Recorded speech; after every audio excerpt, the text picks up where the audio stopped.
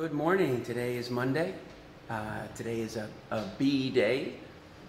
Just a quick note that Wednesday is Veterans Day, so there is no school for anybody, but we'll be talking a little bit about the role of antibiotics in warfare, okay? But here we are to visit with our fish first thing in the morning, and you're gonna see a lot of activity. I'm gonna go ahead and get some food ready because I'm pretty sure they're gonna want food first thing. They've been working so hard over the weekend. They just take very little. Yeah, remember we were talking about how we measure things.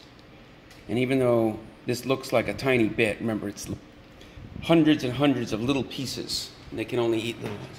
When we come up close, we see they're active in there already. All right.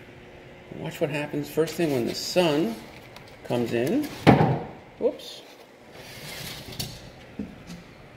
That gets them a little excited. That's a change. All right? They know they've got to try to escape. They got to feel better. All right, looks like today might be the day that I lower the top of the net so they can get out because they're in there kind of tight.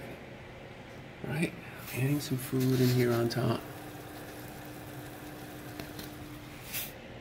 So, see how quickly they're able to adjust. Fear. Whoops. I don't know why it's not focusing today. You got some food up there, fellas. Ladies and gentlemen. Look at the way they hide their heads inside that piece right there. Another thing we'll talk about is fish having almost like an electric sensor along their whole body. So they can actually feel things that occur next to them before it touches them.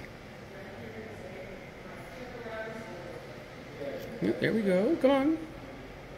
Keep going. There we go. That was a nice fast one that came up. There he goes. He's trying to go straight up. And he's in it. All right. So they know they're eating now. Now they got to eat.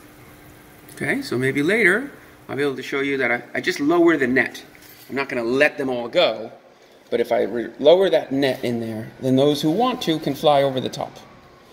And these ostrich-type ones that are just sticking their heads in there for safety, we'll see what they do. Bye.